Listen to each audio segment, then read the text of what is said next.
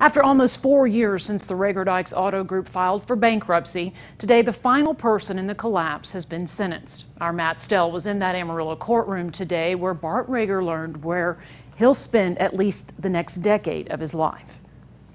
Terry, it was a little under 5 months ago when Bart Reagor sat down with you one-on-one to tell his side of the story of things. Of course, that being the collapse of the Reagor-Dykes Auto Group starting in 2018. He told us in that sit-down that he believed that he was still an innocent man, that justice had not been served in that courtroom, but he was ready for whatever came next. Well, today here in Amarillo, we found out what would come next. 14 years for Bart Reagor in federal prison.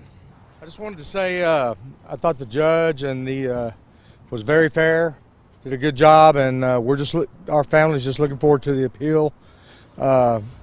I know I'm innocent. You know, I've had a great life, you know. I mean, I'm thankful to God, and it's in His hands, and, you know, when He's ready to take me, He can take me.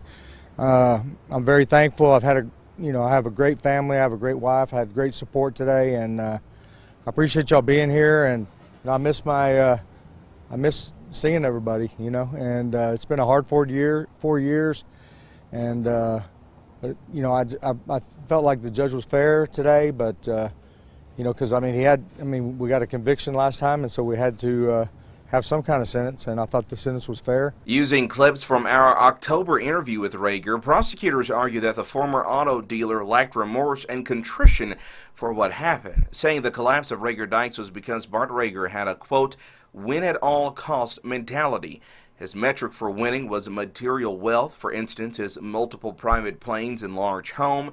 Ignored the fraud that was going on within the company, especially with former CFO Shane Smith's floor plan scheme. Bullied employees who wouldn't go along with it and promoted those who did. Judge Matthew Casimir agreed with most of those sentiments, saying Reagor was, quote, a bully in the workplace, verbally abusive, and blames everyone but himself. But most importantly, that a jury of Reagor's own peers believed he withheld info from IBC Bank when they gave Reagor-Dykes a nearly $10 million working capital loan, with Reagor pocketing nearly $2 million of the loan for himself. We want to thank the court for a very thorough and considerate sentencing hearing. The court made a very thorough findings of all the facts, and we respect the court's decision, appreciate all the time that it took, pay respects to the defense counsel for their argument. Most importantly, we want to thank the FBI for all its efforts in investigating this case. They did a phenomenal job. We couldn't have brought the case without their efforts. Reagor's defense, who prosecutors called, quote, a legal dream team, argued that Reagor's braggadocious attitude and not made-for-TV speeches to employees weren't a good look in hindsight, but it didn't mean he deserved to spend over a decade of his life behind bars, going on to add that Reagor did not encourage any fraud to happen in his company. I was a little concerned that they were giving their own interpretation of what he said. Like, don't do any wrong. They interpret it as, well, you know, when the Godfather says that, that's what that means, something different. In a court of law, you really can't do that. But I got an opportunity to make the response I wanted to make, so I was happy with that. I was very pleased with what I thought was the fairness of the court in considering everything. Most federal defendants who are convicted appeal. And we certainly will, and we think there's some issues to appeal.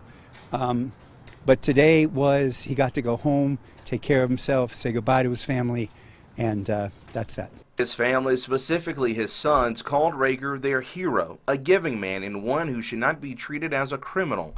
But our legal system doesn't see it that way. Nearly 4 years later, 16 RDAG employees have now been convicted, with 51 years of prison time between them all, and millions in restitution that'll have to be paid back. And Terry, because Bart Reagor is dealing with Parkinson's disease, both the judge and prosecutors agreed that they would be okay with him serving his time at the Federal Medical Center over in Fort Worth, and that'll give him some proximity to his loved ones in Lubbock. When I asked Bart Reagor what he'll be doing over these next 60 days, he tells me he'll be spending time with his family and getting ready to appeal his conviction.